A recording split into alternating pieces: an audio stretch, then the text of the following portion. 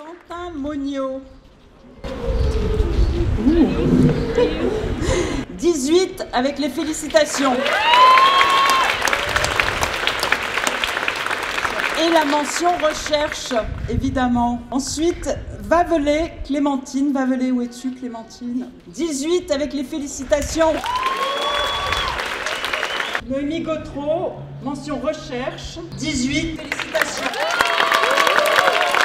Avant que je ne prenne la parole, Xavier Lagurgue, bonjour. Je souhaite d'abord la bienvenue aux parents et aux amis des étudiants, à tous ceux qui nous ont rejoints aujourd'hui. Lorsqu'on parcourt l'exposition, vous nous avez impressionnés, donc on vous félicite, je vous félicite.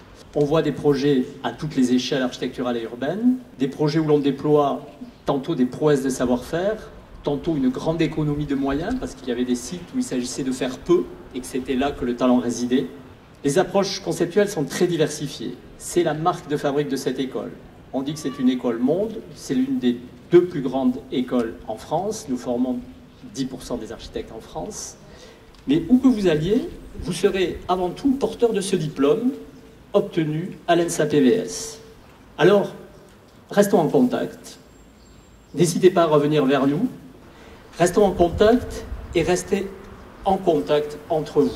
Faites réseau. Vous êtes détenteurs d'un savoir-faire que beaucoup de formations aujourd'hui nous envient. Si, comme le disait Antoine Grumbach, un architecte est un intellectuel avec des outils, je vous le dis, restez ouverts, restez curieux, soyez heureux. Merci.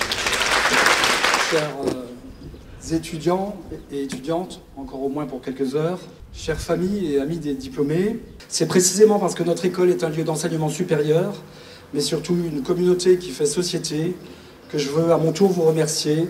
Je tiens au nom de toutes et tous vous féliciter pour la qualité de vos projets, de vos soutenances. Cela a été pour nous toutes et tous un privilège, un réel privilège, ainsi qu'un réel bonheur, que d'avoir eu métier de vous accompagner tout ce bout de chemin si singulier de votre existence. Nous vous souhaitons le meilleur. Bravo à toutes et tous.